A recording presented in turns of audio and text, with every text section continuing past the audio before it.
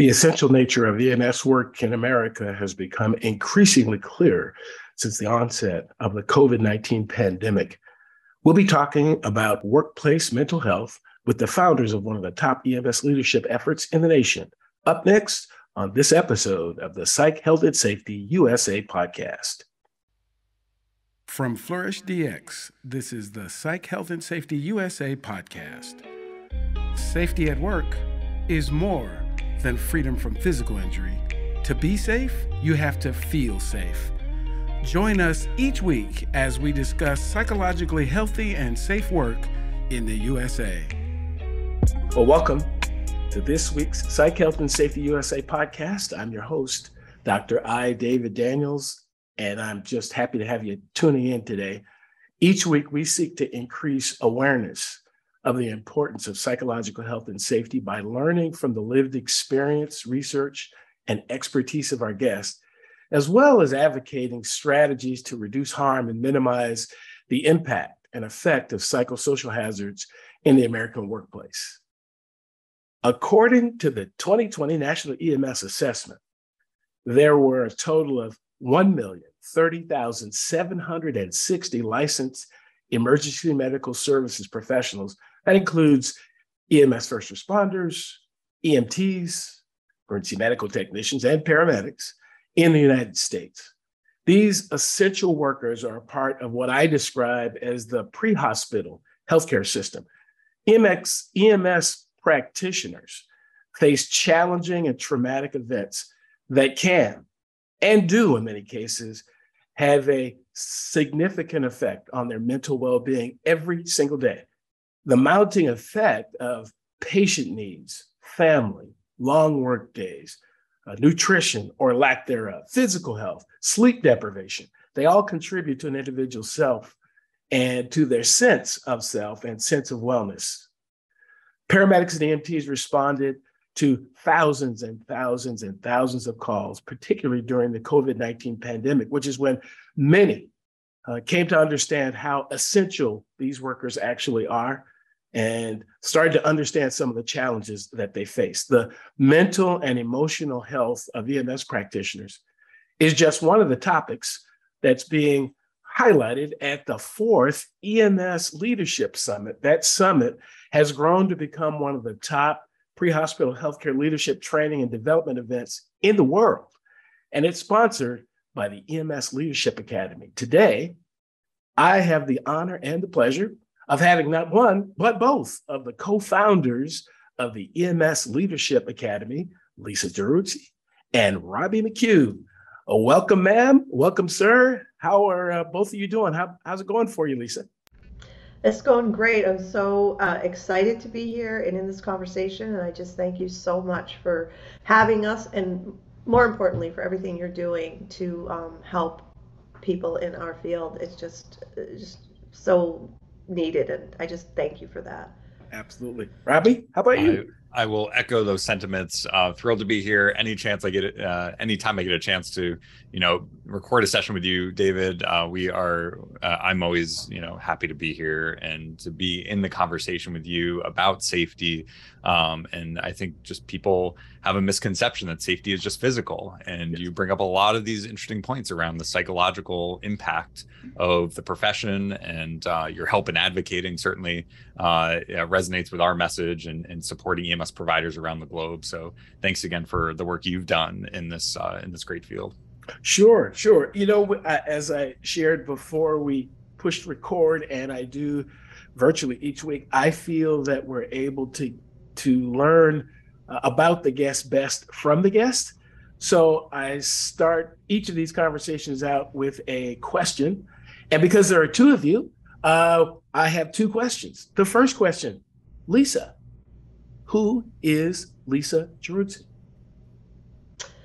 That's a great question. I would say I'm not one thing. I'm a dynamic being who's constantly evolving, and who I am right now is committed to changing the world. Actually, I've probably been that way my whole life, my whole career. But and with Robbie and I, what we're working on and what we're developing, we're really committed to causing a transformation in the world of leadership, and in particular EMS leadership. And so who I am is, I see myself as a leader, causing other leaders to transform who they are so that they can be the best possible support and caretaker for the people that they lead. And in addition to that, I'm a wife, and I am a daughter. I'm in pretty much full-time caretaking for my mom, who's 95 and a half. I'm, in addition to the EMS Leadership Academy, I own a coaching and consulting firm, and I mostly work with business leaders and nonprofit leaders around the world to transform their organizations. And same theme, I will say one more thing and then I'll stop talking about me, is I realized a long time ago the impact of the workplace. I started in the field in social work, and I was working with families and children and victims of domestic violence, and all of that was good work. But one of the things I realized is people spend the vast majority of their time at work, thinking about work, driving home from work, working. And if the workplaces could be centers of evolution, centers of learning, centers of caring, how it would change the world. So that is how I got interested in business coaching and organizational change. And so that's a big focus of mine, is, that's how I think we're going to transform the planet, is through organizations and leaders primarily. Absolutely. Absolutely. Well, similar question. Who's Robbie MacCue? All right, David, I have to follow Lisa's.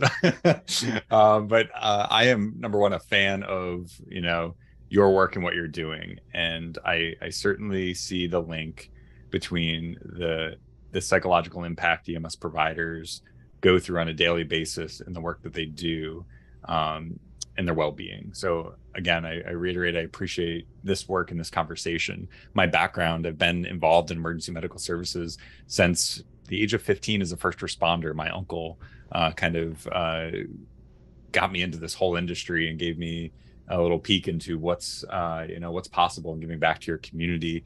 My background is in information technology, which sounds a little weird because I've combined it with my passion as a paramedic for going on 20 years.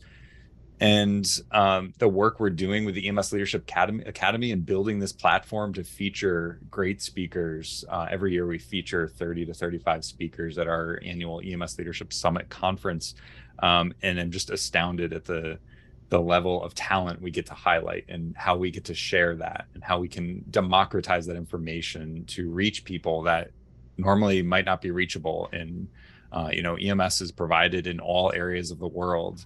The fact that last year, we just reached over 12,000 people in the last 3 years from 44 different countries, mainly in North America, but very proud that we've been able to feature speakers from other languages, other backgrounds, and value diverse perspectives and give people a new perspective.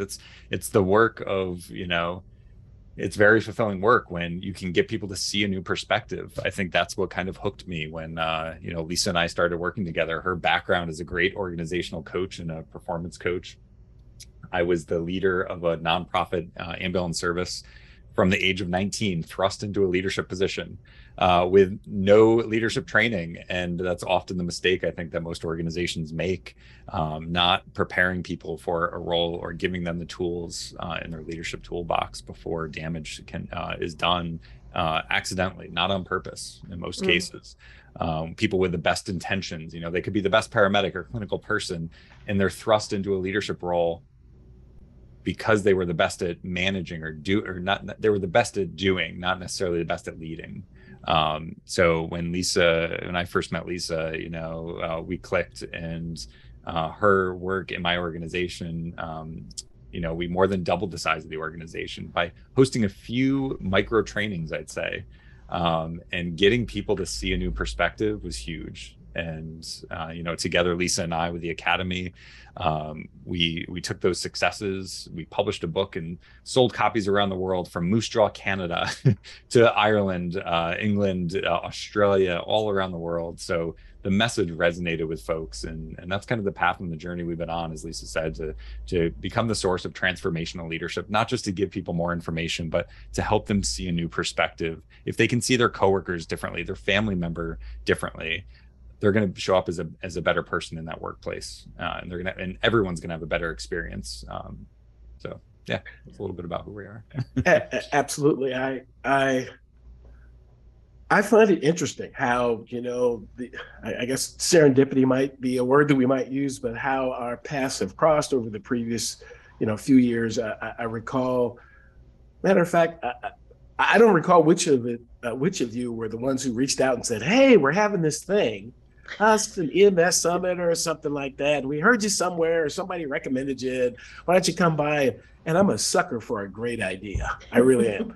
And this was back in the days where folks are going on, online. How are you going to get people to fly there? And I thought at the time it just seemed like this is a pretty unique idea to have an entire conference. It's all virtual. And this was pre-pandemic, of course. Mm-hmm. And I'd imagine there were some folks back in the day, and we're only talking a few years ago, who probably thought, that'll never go anywhere. And lo and behold, a year later, we're in the middle of a global pandemic, and it seems like it's just a brilliant idea. Yeah, they thought we were crazy. We had people that said, I don't know about this virtual thing. We really like to meet people in person. Right. And, we ran with it. And we had people that were early adopters like yourself that, they dove in and they were willing to take a little risk. And boy, it's been a great journey, and getting to, again, meet all these great experts and feature them around the world has been an honor. And what's interesting, and we often don't talk about, I don't think we talk about this very much, but early in the pandemic, Robbie and I were planning our next summit, and we somehow, before the pandemic even was declared, it was January of 2020, Robbie and I started talking about doing just a mini summit. We had success in 2019. We were hoping for 200 people in 2019. We got 1,500 on day one. Wow. We were floored. So then we're all excited. We're getting ready for 2020. This is before we know the world's going to go nuts, right?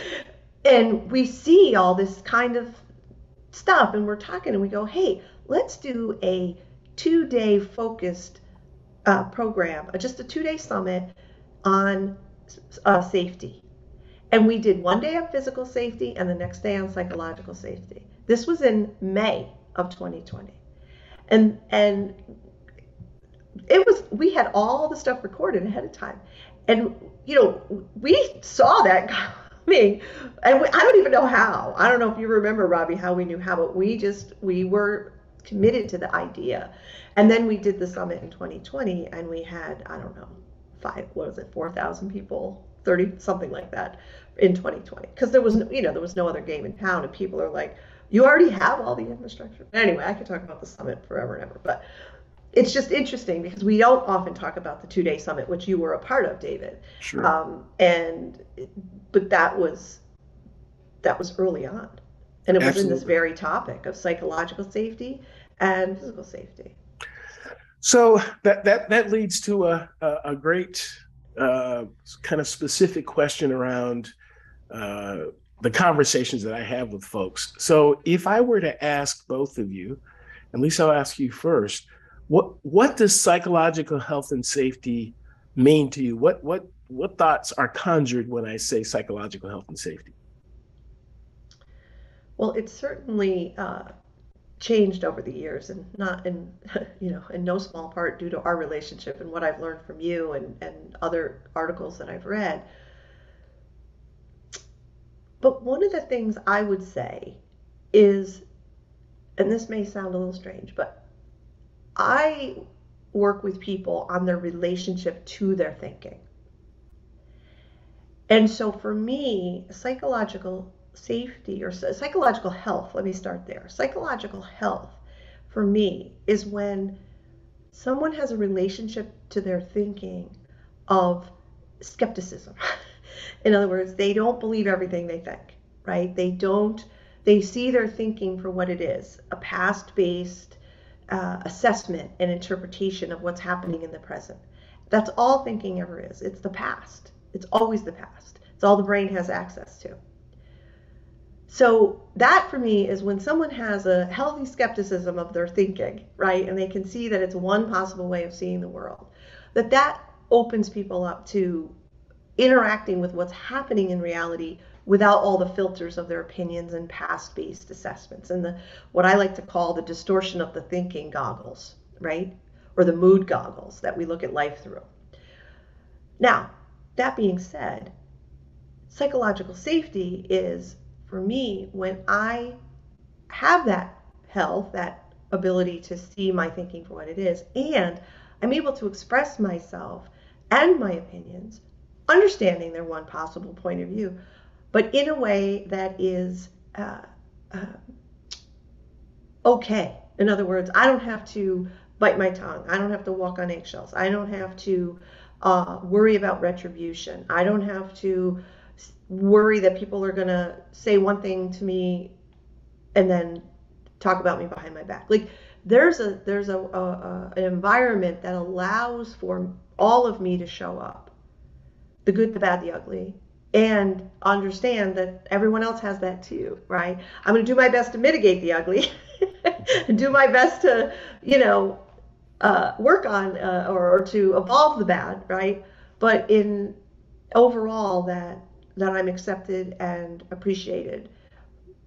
Not me, but one is. And I would say that, there's obviously more to it than that, but that's what first comes to mind, is that I have my own understanding of my own thinking, which gives me an ability to then be in the present moment in conversation with other people and see that my opinions and my assessments and all of that is not the truth.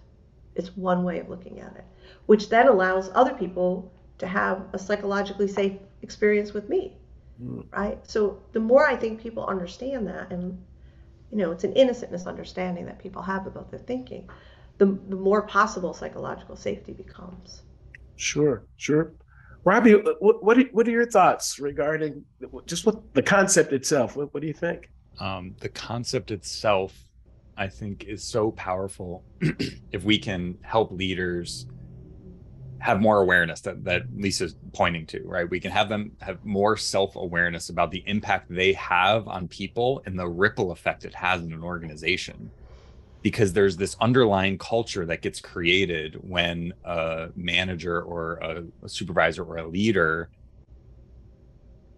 does something, the way they react instead of respond. I think there's such powerful nuances in the behaviors that leaders can be aware of. And I'm a huge fan. The more tools we can help leaders put in their toolbox, and especially the tool of psychological safety. I first heard Amy Edmondson talk about this, and I became an immediate fan. And I think it might have been Amy's TED Talk or her book, where she kind of opens with a story of the NICU or PICU nurse. It's 2:00 in the morning, and she's caring for a patient, and she's looking through the orders of what medications that the doctor prescribed, and she notices a medication just doesn't look right. And immediately her brain unconsciously flashes back to the moment where the last time she brought this up to a doctor, she was berated and, told, why would you question me? And of course this is right. And the way that doctor handled the situation was she had a flashback immediately. And she questioned, do I want that experience again? Or, what, should I just do what the doctor said? And at 2:00 in the morning, she didn't want to wake that doctor up. She didn't want to have that experience again. All happening in a second, I think, unconsciously. And it led her to just follow the orders like she was told the last time, because she was called out, like she was stupid, like she didn't know what she was talking about. And it just devalues people. And thankfully, there was nothing critical that happened with the medication error, but it was also with the comfort level. Did she feel comfortable realizing afterwards that this was a medication error and a mistake? Did she feel comfortable enough admitting the mistake? So I think these are all great things that can tie back into the psychological safety that we're creating, taking the responsibility for the environment that's created in our organizations. That's so good, Robbie. Yeah, absolutely. That if people think about the healthcare system in general, at least my understanding of the healthcare system, is that one of the major causes of death in the system is human error. And it's interesting to me that we've somehow created these systems and don't assume that humans err. I struggle often with the concept of mistake, because who says it's a mistake? If the person is using all the information they have available to them at the time and making the decision based on the information they have at the time, is it a mistake? It's not to dig into that about, ethics and, beliefs and all that type of thing. But I'm not convinced that all of these are mistakes. I do believe that they are errors, but I do believe that the average person is doing what they believe to be the right thing at the time with the information that they have. Yes. And given the conversation we're having about psychological health and safety in general, and Robbie, I want to start with you on this one. What is your assessment of the state of psychological health and safety in the EMS industry today? I would say for the most part, it's missing. I would say that we have a lot of great leaders pointing to the aviation industry and how they've really tried to adopt this idea of just culture and this idea of safety. And at the same time, as many people as I've heard talk about this, I just don't see the boots on the ground. I don't see the organizations following suit.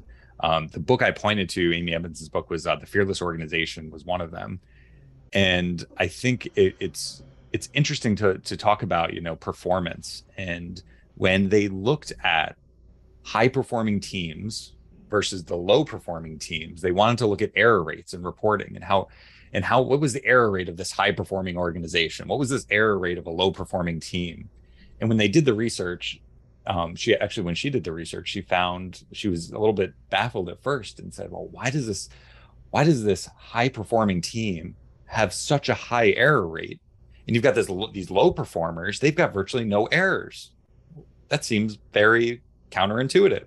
And when she started to do the interviews and ask the questions and drop her assumptions, which I think is so critical, that a lot of the work Lisa and I talk about is dropping your assumptions of what you think is true and being willing and open to hearing other perspectives, she found that the low performing team, the one that was kind of tasked or labeled the low performers, they had no error rates because nobody felt comfortable to report the errors.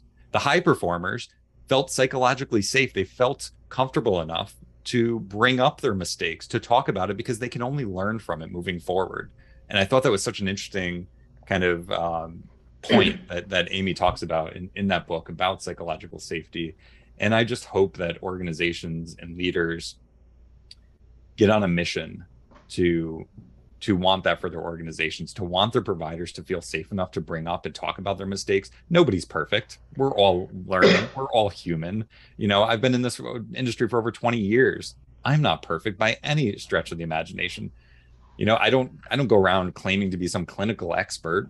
I love learning about leadership. I love learning about topics like this that are going to empower our leaders to create a better organization for the future. And if people can feel comfortable talking about their mistakes, they can learn from each other, we're going to have better outcomes for the industry. Absolutely. Lisa, what's your assessment of psychological health and safety across the EMS industry? Well, I would say that it's, I don't know what danger is that, is that on the scale? Only because, I even hear the leaders that come to our organization, our training, say things like, we have to stop eating our young. I mean, those are the phrases they're using. And I'm like, say more about that. What does that mean? And they're like, oh, well, trial by fire. And, they want to make sure that they're tough enough and make it. And I'm like, what is happening? Like, dude, did you like that when that was happening to you? And they're like, no, but, then why would you do that? And again, I don't know, because I'm not in every organization, but we hear from people all around the world. We get communications from people all around the world, and over and over and over, we hear about this revolving door syndrome, right? Of people getting recruited and coming in and seeing nothing they thought was going to happen is actually happening. That they're not valued. Leaders will say things like, well, we want engaged, high performing people, but then when they come in and they're engaged, high-performing people, they push them back. We don't do it that way. That's not the way. We tried that. The problem with that idea is, right, like all these moments, and for me, that's where psychological safety lives. It's not in some highfalutin, policies and procedures. Yes, those are necessary, but it's in the moment by moment interactions that you're having with people that are creating either a safe environment or a dangerous environment, a toxic culture or a healthy culture. And these flippant remarks that people make, these things that I would consider bullying. I mean, you and I, David, did an interview about bullying and workplace violence.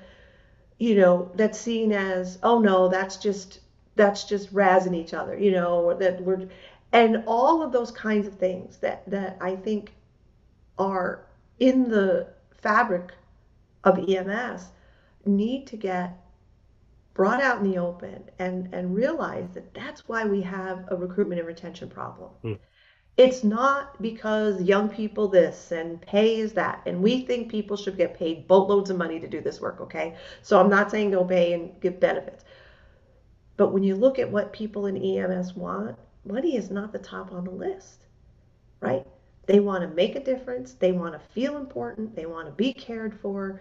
They want to have the ability, yes, they do want the ability to feed themselves, right? And pay their bills without having to work 5 jobs, right? So, for me, I think the state is scary. And I think that we're at a crossroads. And I think that this conversation that you're having and that we're starting to see more and more, and the reason that we're focusing on this so much more, this summit, than others, is because it's going to be, for me, it's going to be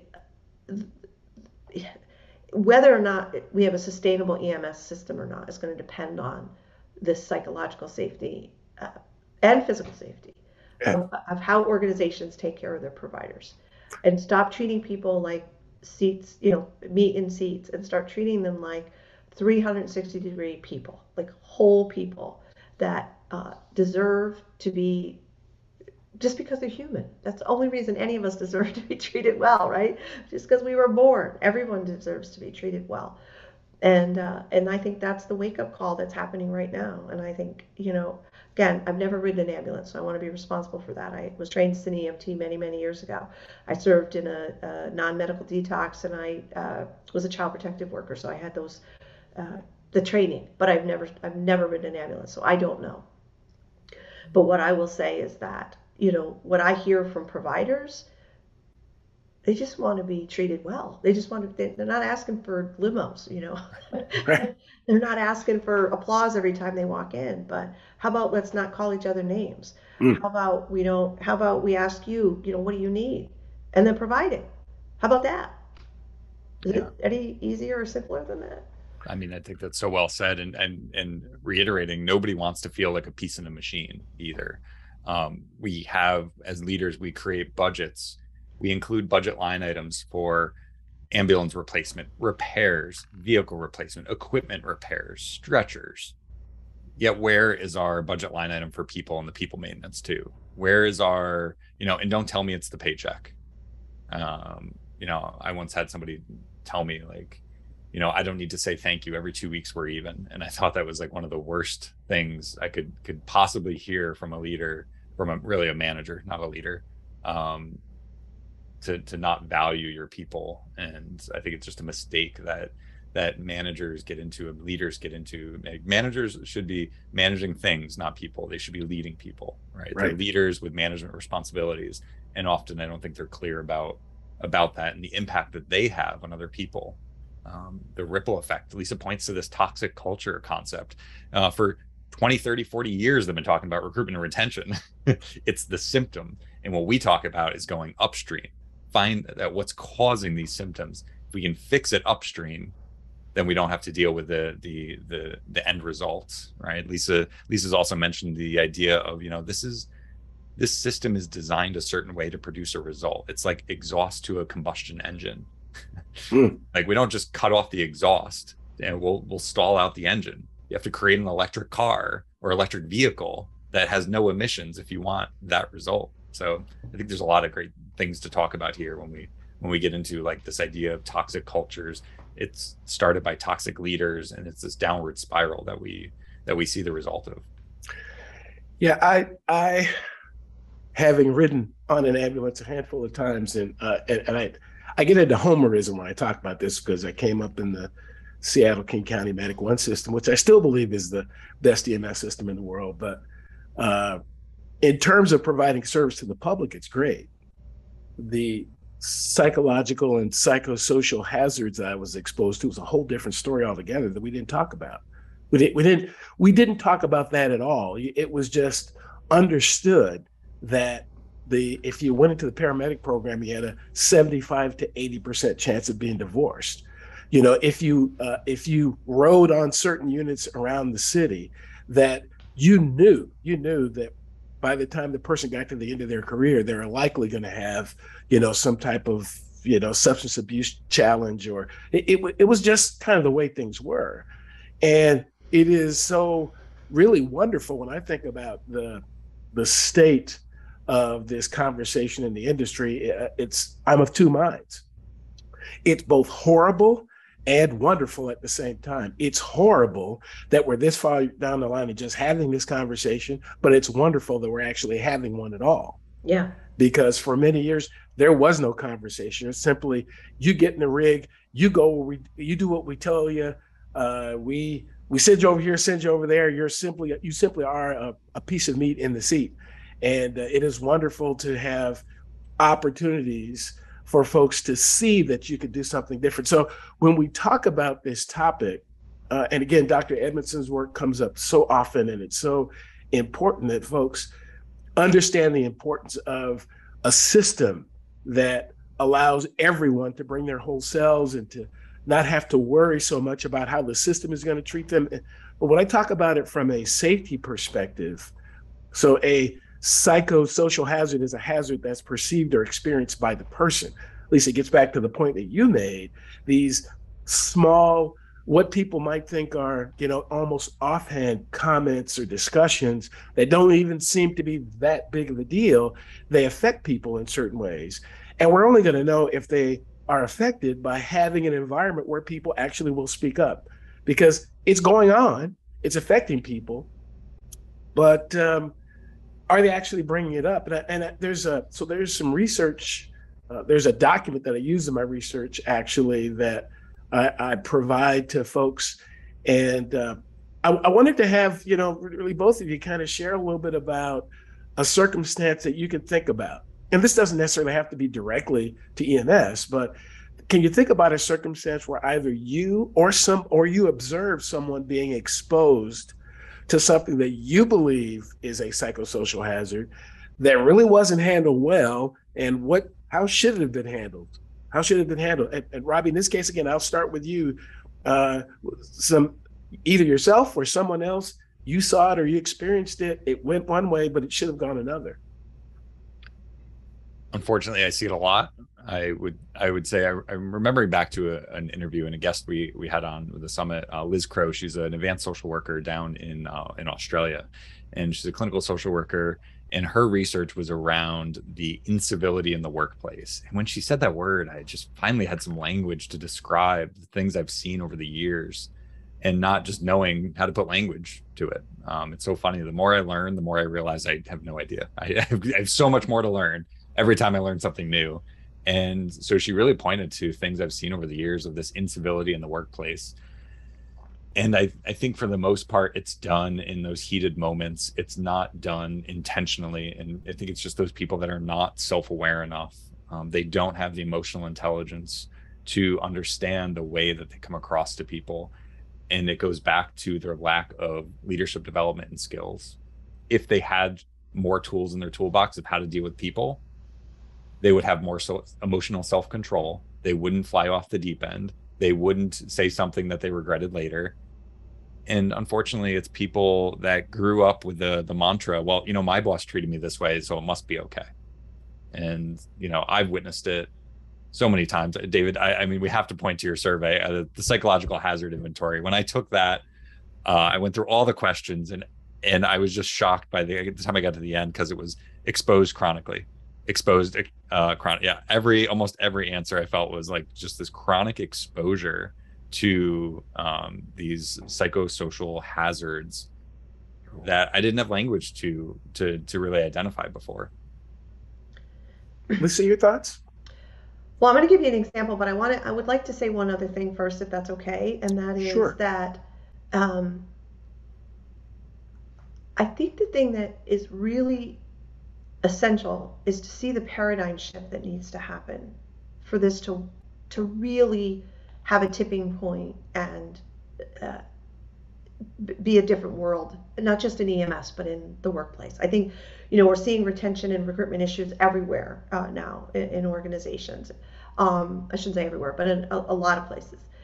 And, again, people are making it about the economy and money and all those things. And I would encourage people, and I'd like people to consider that this is going upstream. Okay, that's what Robbie was referring to. There's a paradigm shift here. Organizations were designed initially to be machines, essentially, and people were parts in that machine. So getting a job was a privilege. Think back in our history, right? Being able to get a job was a privilege. So you did whatever it took to keep that job. You worked hours, you did all kinds of stuff, right, to keep the job, because the organization was king and you were a pawn in that game, right? Well, smart people that we are as humans, we raised our kids to want more, right? Our kids saw, and I don't have kids, but I mean the next generation and the next generation, the next generation. We raised our children to want more, to want better lives, to have better lives, not just want better lives, but have better lives. People sacrifice themselves as parents so their kids had better lives. So the kids start asking for more. They grow up and they go, I'm not going to give 40 years of my life for a freaking watch. No, thank you, right?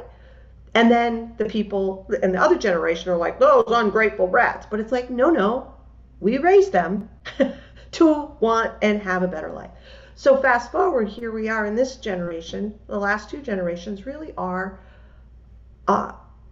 not just parts in a machine. They're not going to settle for that. It's just, we raised them that way, right? They want more.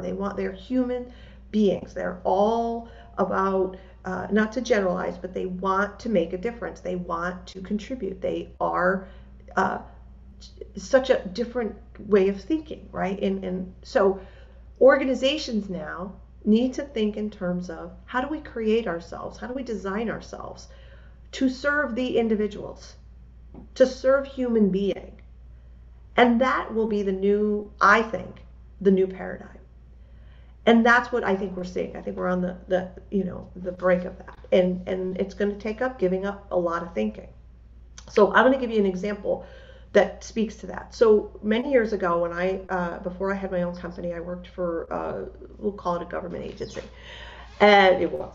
And I was on the labor management. I was a union person. And we had what we thought was a simple issue. We were moved to a new building. We were primarily women. We were the only office on the floor. Everything else was still under construction. And the ladies' room did not have a lock on the door. So each stall did, but the ladies' room didn't. And many of the women came to us and they said, we don't feel safe. And we've asked to have a lock installed. And they're like, no, we're not doing that. And I'm thinking to myself, how is this an issue? It's a 5-minute fix. I'll buy the damn lock. Like, why is this a problem? So it ended up going to the labor management. So I'm on the labor side. So I'm incredulous. I'm thinking there's just a miscommunication. This can't be Well, when I tell you the pushback that we got, that we were being babies, there's construction workers. These are women. We're the only women in the building. What the hell is the problem? It's a lock. It's not like, and everybody's going to have a key. You know what I mean? It's not like, they pushed back. And I kept asking questions because that's who I am. And finally, finally, they just didn't want us to have our way. They thought if they gave into this, that they were going to have to give into other things. So they were fighting. So do you see what I'm saying? Where it's like, you work for us. Now, these were also women, by the way. It wasn't like, but once people got into that leadership role, and I don't even like to call them leaders, but, managers, right? They were considered the leaders of the organization. It was like a switch went off. It was a whole new paradigm, a different way of thinking. A year ago, they would have been all about get the lock. But a year later, they're in this position, and the water that they're swimming in is, we have to be tough. We have to toe the line. We can't give in to what people need, what people are asking for. And it was palpable. And I think that this was not EMS. I think this is, again, the water that people have swum in, is that the right term? Have been swimming in. The conditioning that we've all had from when we are born about what does it mean to be a boss? What does it mean to be an organization? What does it mean to be an employee? That paradigm has shifted at the bottom, so to speak, or at the entry level, because we raise different humans, right? But it hasn't yet. The conditioning is still strong, and the goggles that people are wearing in the higher up levels, from middle managers up, is I got to be tough. I can't give in. I have to keep my people in check. And that's what I think. That's one woman's opinion about what's happening and what needs to shift. And I think that's the work that Robbie and I are doing in EMS. That's the work my company is doing, is helping people to see the water they're swimming in. Because when they see it, they go, well, this doesn't even make sense. Right. But they don't see it. And that goes back to what Robbie was saying about not being aware. And it's innocent. None of these people were jerks. We used to hang out, the people on management. So it wasn't like, oh, it was us and them. It was just us and them in that room when we needed a stupid lock, which we had, by the way, got. Absolutely. It is interesting, the conditioning that goes on in organizations, regardless to whether they are, particularly from an EMS perspective, public or private. It doesn't matter. In the fire rescue service, there's this conversation about the difference between volunteers and career, and it's the same. It's the water that folks are swimming in is still essentially the same thing, and whether or not they're compensated is actually irrelevant. And it goes back to one of the points that both of you continue to make, and I want to drill down a little bit further, is to talk about the role of the leader in creating this psychologically safe and healthy environment. And I'm not convinced that it is possible to maintain it. I think you can establish it without people. A group of people can get together, and amongst them, they can decide, here's how we're going to work together and chat with each other, and talk to each other, and treat each other. But if there's not someone in leadership who believes that this is important, even if you start it, it'll be destroyed. And so I want you to both talk a little bit about, Lisa, why don't you talk a little bit first about, and connect that to this, the Leadership Academy. What's the role of leaders in causing all this to happen? I don't think it happens without them. I think everyone could think about, a mission statement being on the wall. It's all beautiful, and our people are our strongest assets, and we value our people. And then the experience from their leader is, you're, the dirt on the bottom of my shoe, and please pay attention to what I'm saying and do what I tell you. And you say, oh, but I have an idea. And they go, yeah, good for you. Tell your story walking, do what I tell you, right? Wait, we have a mission statement. What's happening? What is happening? Like, there's this huge disconnect, right? So I think without leaders, and again, I'm going to keep pointing to, this is a moment by moment by moment experience. And I'm going to talk a minute about outside of EMS, because in our very first summit, we had a presentation by Tom Amell, who was the CEO of a local bank here where we live. And he took over this very successful bank, but it was very stodgy. Again, this is my opinion. It was a old traditional bank. And he told them when he came in, he said, look, if you hire me as a CEO, here's what I'm going to do. I'm going to put employee engagement as the center of our business model. Everything we do is to serve our employees. When you have employees who are taken care of in that way, they will create avid customers, like just people who want to be a part of this organization and will bring other people, and that will lead to financial success. So they told him, okay, you have, I think I gave him 2 years. Show us. He doubled the bank's size in 3 years, from $500 million to $1 billion. And that's all he does. And he talk about walking the talk. I mean, if anybody wants to see that video, we will gladly provide the link, because everything they do, everything is first looked at through the lens of, does this serve our employees? Does it engage our employees? How does it take care of our people? When they built their new building, everything, every decision, the board and the executive team looks at through that lens. He has 40 to 50 applicants for tellers, because people want to be a part of that organization so badly. They will come in as tellers. He says he has the most highly qualified tellers of any bank in the area. People with degrees, because they know to get in that bank means that they're going to get trained. They have a leadership academy. Anyone can be a part of. You don't have to have a title. As a matter of fact, they prefer that you go through it, like Robbie said, train them first, right? That was one man with a vision. And for us, that's what defines a leader and I don't mean to speak for Robbie, but I think I can in this instance, is a leader is someone who brings something into existence that wasn't going to happen anyway. They have a vision, and they don't know how to do it, but they know how to bring people together and enroll people in that vision and create something that wasn't going to happen anyway. And that's what Tom did, and that's what we have seen leaders do in our industry. That's why we showcase. We're not speaking for 30 hours on our summits, right? We bring other leaders into our summits who are doing who are aligned with what we see. We're not bringing people in who are doing something else, right?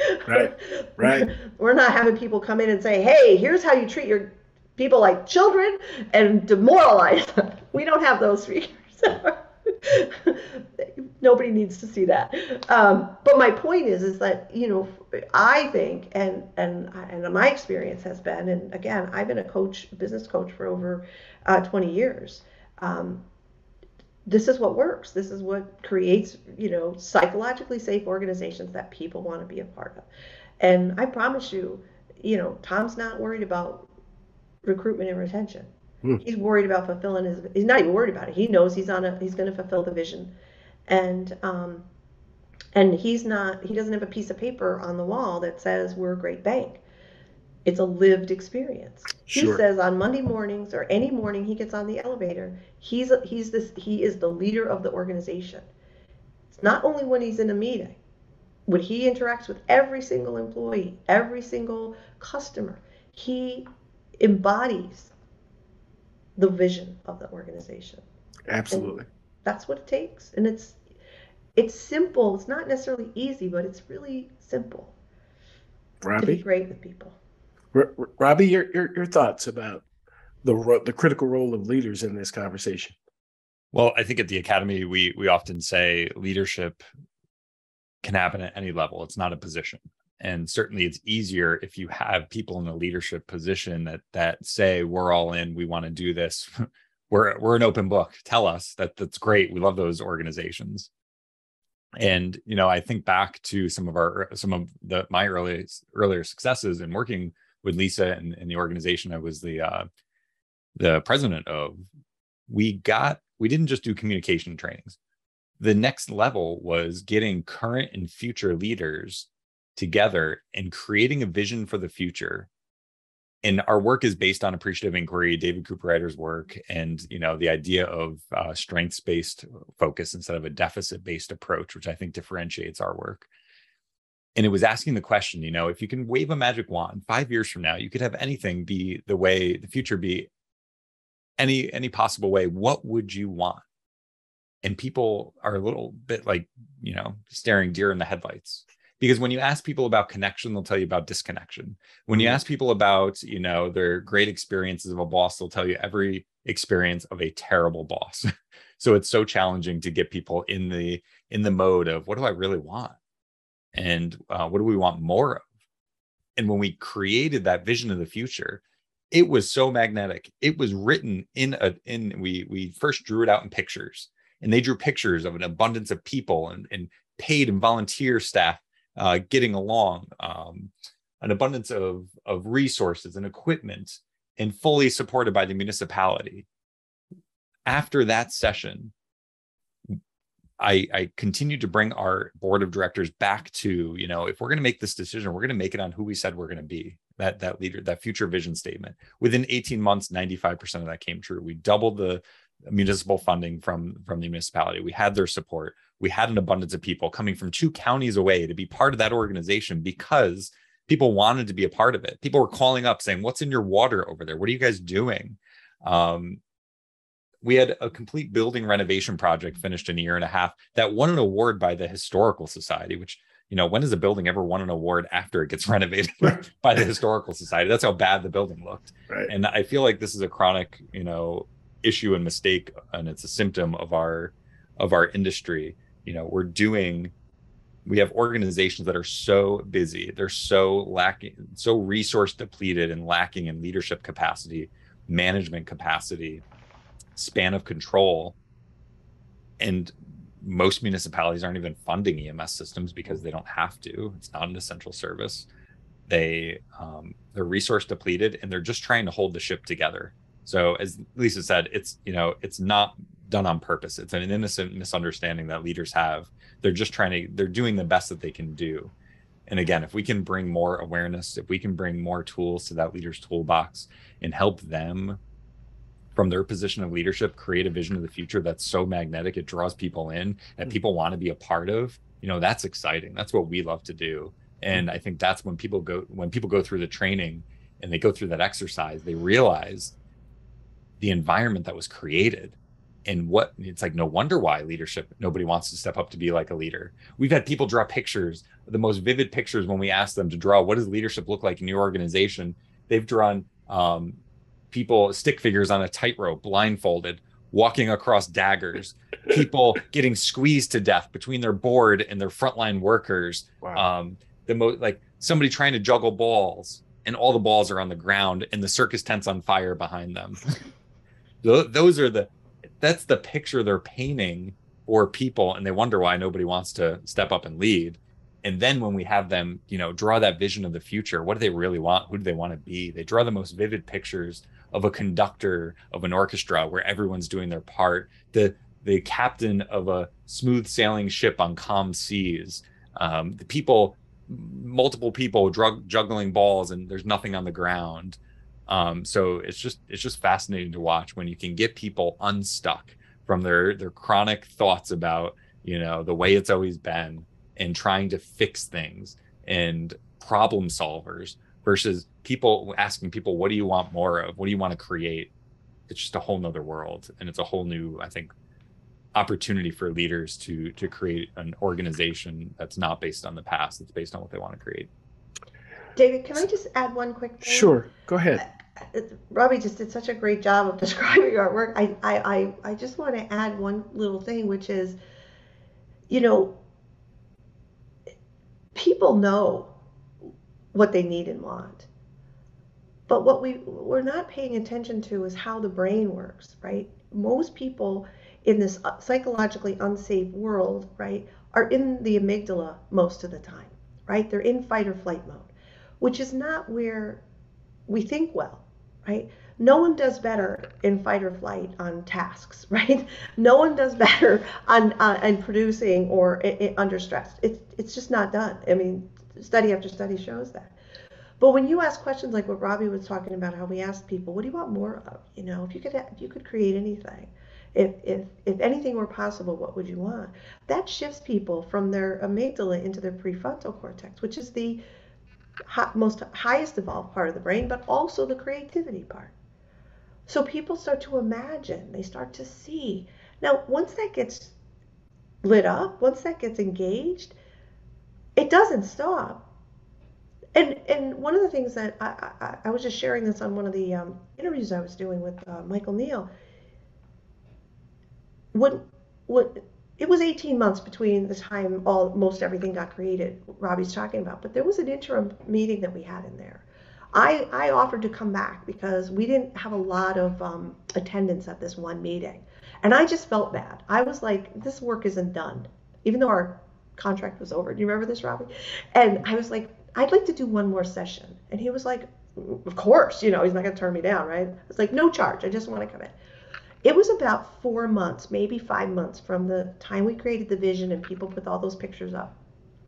And I came in ready to help them backwards plan and design how to get those things, right? That's what I come in ready to do because I haven't seen them in 4 months. I get there and I put all these things up and they're like, oh no, we did that already.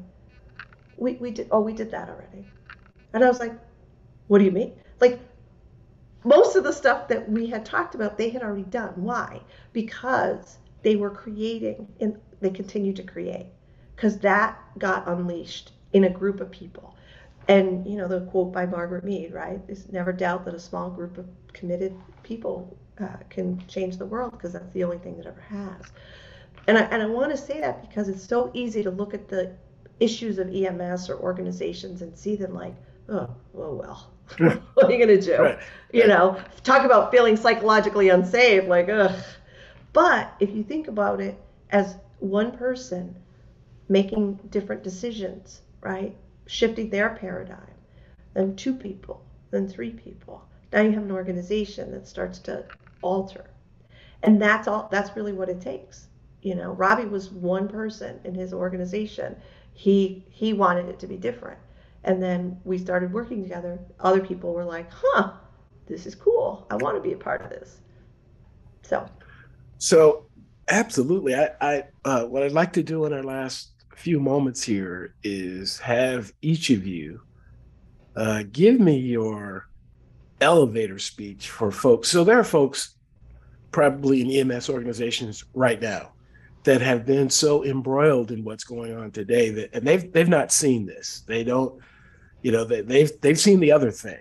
They've seen the challenges, they've seen the resource limitations, and are faced with that day after day after day.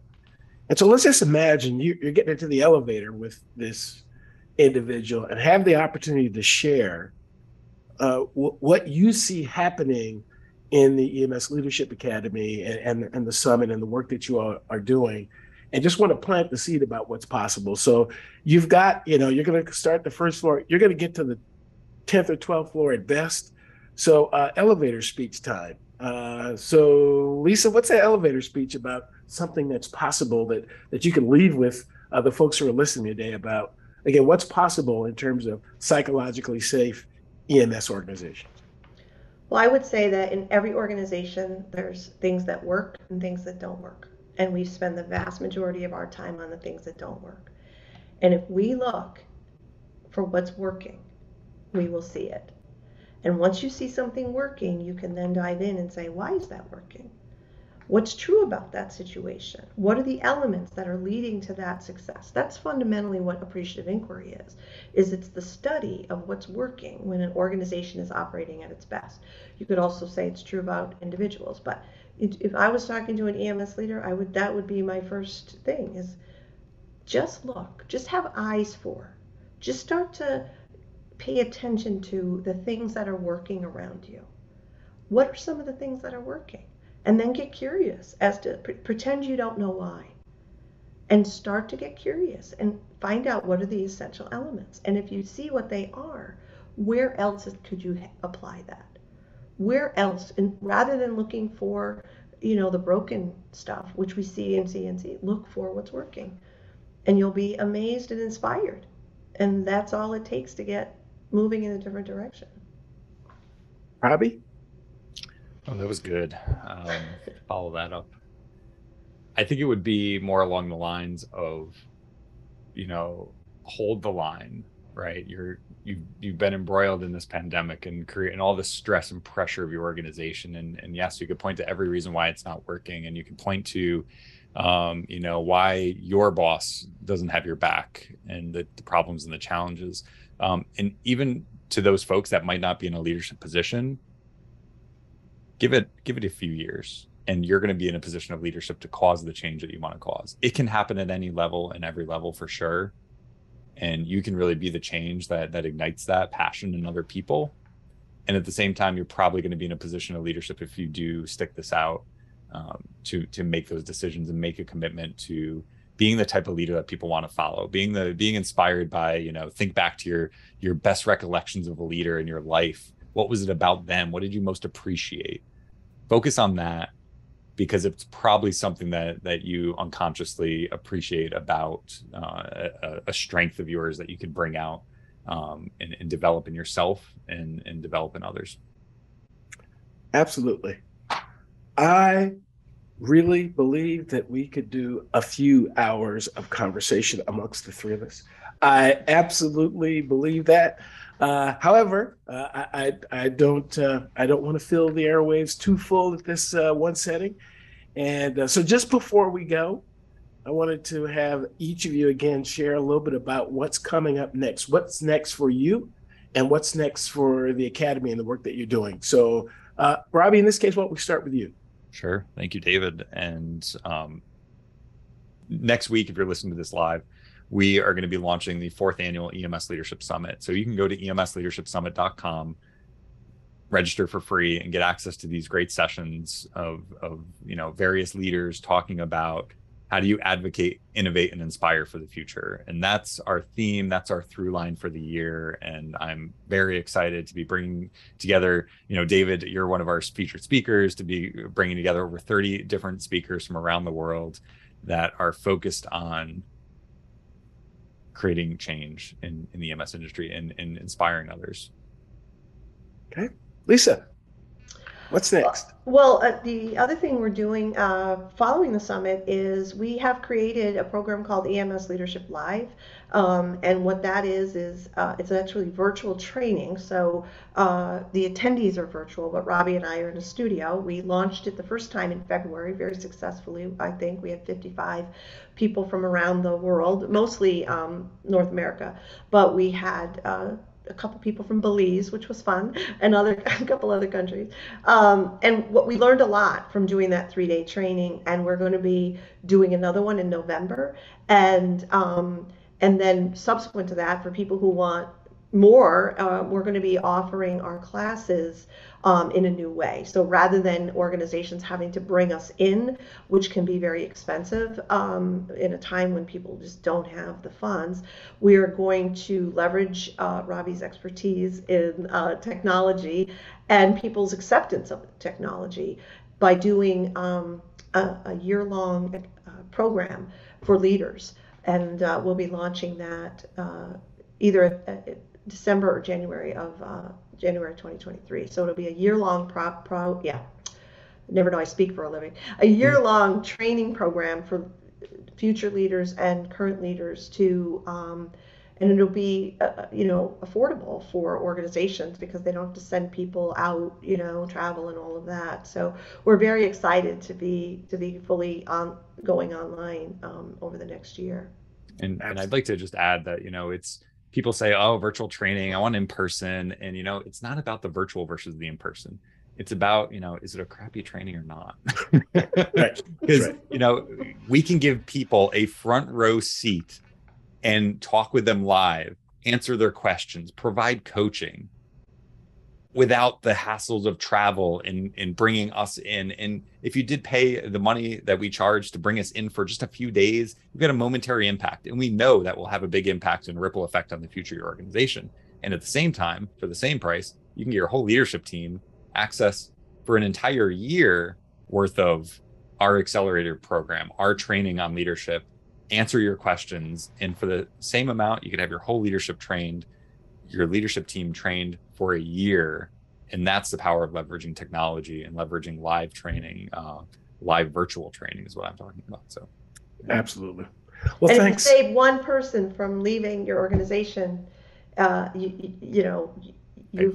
it's paid for itself, and It's worth that's it. yeah, absolutely. So It's worth it. we're very excited about that, and post summit, you'll be hearing a lot more about that. And if you're interested, I would have people sign up for our newsletter or our email list, because that will give you access to all of the programs that we're doing.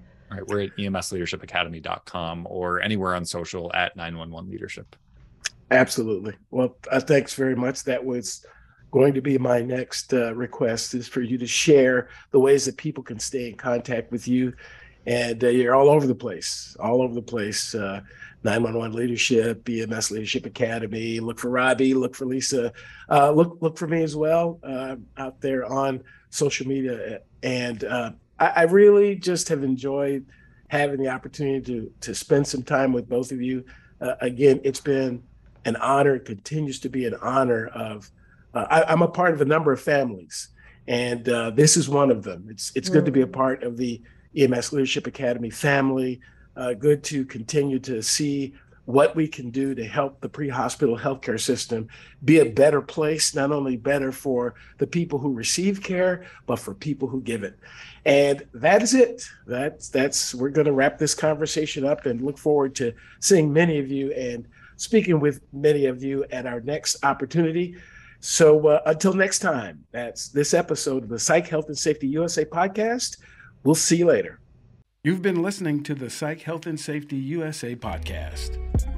To stay up to date with the best content on workplace mental health in America, subscribe wherever you listen to podcasts, and join the Flourish DX community at www.flourishdx.com.